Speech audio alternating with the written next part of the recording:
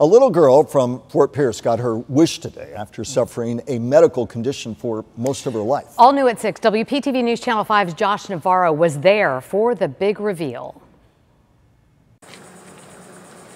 This is 4-year-old Tuyeet Nhi rushing to her new playhouse in Fort Pierce. It's colorful with balloons on the roof, inspired by her favorite Disney movie, Up. Never, ever be able to provide for her, you know.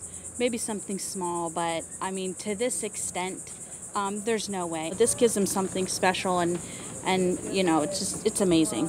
Alexandra travels to Advent Health Hospital in Orlando with her daughter on a monthly basis for treatment. You see, Tuyeet Nhi mom says since birth, her daughter has had cardiac issues, 3 open heart surgeries, bone marrow failure, and a pacemaker implanted.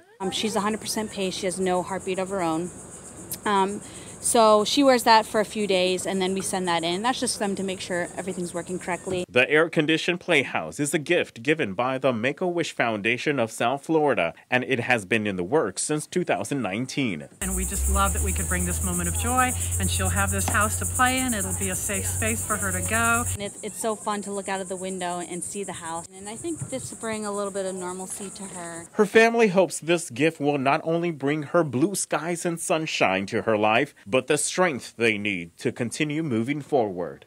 You hit the ground running, you know, you have no option. So there is no other option but just keep going, take it a day at a time and keep going. In Fort Pierce, I'm Josh Navarro, WPTV News Channel 5.